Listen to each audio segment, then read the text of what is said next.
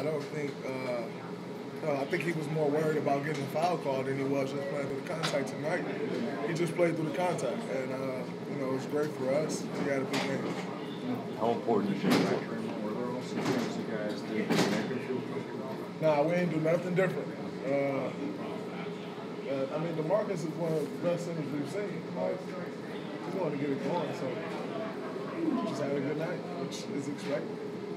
How important do you think it was for him to get to that 31-minute mark? I think it was very important. It's great for him, for his mental.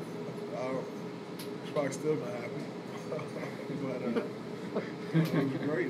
He had a great game. Was it the first time you've seen a guy get teed up for tossing his shoe in the sideline? I don't know if I've ever seen that, but that's crazy. It's sitting in the middle of the floor. Yeah. I don't know.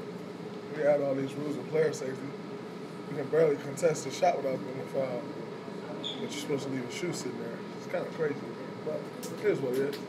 I thought Brian Forte refed a great game tonight. So, that's one call that's a little questionable. But, he was spot on with some calls, so I thought he refed a great game.